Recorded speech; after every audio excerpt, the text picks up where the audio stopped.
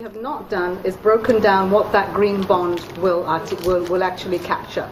And we haven't done that because we haven't got right down to the details of what is required for what in terms of sums. So budget is not your problem. That's ours and the line items there, and this will be there. The real problem we have is that the agencies and ministries and departments have to come up with the specifics. And in some cases, they're not yet completely engaged with that. So, I really appreciate what you said about the support infrastructure. Buses are not it. That's the very end, and that's sort of like the icing on the cake. But the cake's got to be there. And that really is about that external line that we can take away, but the supporting structure. And the supporting structure doesn't just, allow citizens to use the buses and make life easier for them. It also puts an awful lot of other income on the side of it. And I think that we have to see what that generates as well, and that's good for us. It'll give us more jobs that are not, calculated in this as we should do. We'll calculate emissions and we'll see what's green, but actually this should create jobs, and that's what we want to add to this as well. I have to facilitate and leverage what I can get in other sectors, and this is what the Green Bond is about, that we certify but we also facilitate and try to bring all the different parts together.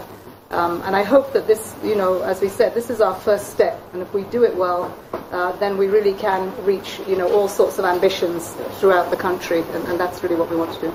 I want to get to the dates, so there's urgency, but I'm not in a hurry to fail. So I really just need, for us, those around the table who've got to do this, to get into that mode. Granularity, yes, and we are, pushing that to the templates that we have and the questions that we ask. And I think that returns, quite frankly, there will be some returns. The government's going to have to pick up the bill in most cases because we need to have the hook.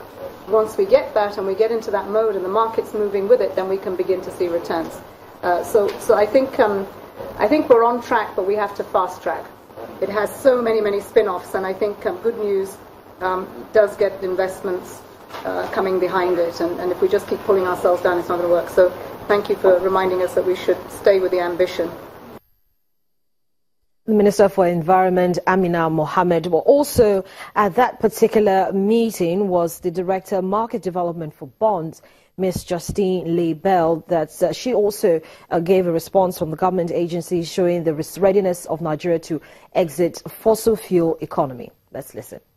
It's been a project that has been in the making now for the last 6 to 8 months, where the the Minister of Environment and Finance Minister came together to work on making sure that Nigeria in the 2017 year was going to have their first green sovereign bond. So the work in the last few months has been very much stakeholder engagement, working across the different ministries to identify some of the key projects and assets that we can compile into a starting portfolio for this inaugural green bond. And the premise behind it is very much around delivering on a climate agenda. So Nigeria has a huge opportunity to move away from a fossil fuel-based economy where much of the eggs in the basket have gone, and to start to diversify the asset base. So what is the investment potential of Nigeria outside of oil, and beginning to make those steps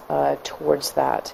It should be important to note that this is not just an environmental agenda. This is a country agenda. It's a development agenda to transform the economy. And in time, that is exactly the road ahead in what we're trying to get to. What has been the response so far from government ministries, departments and agencies?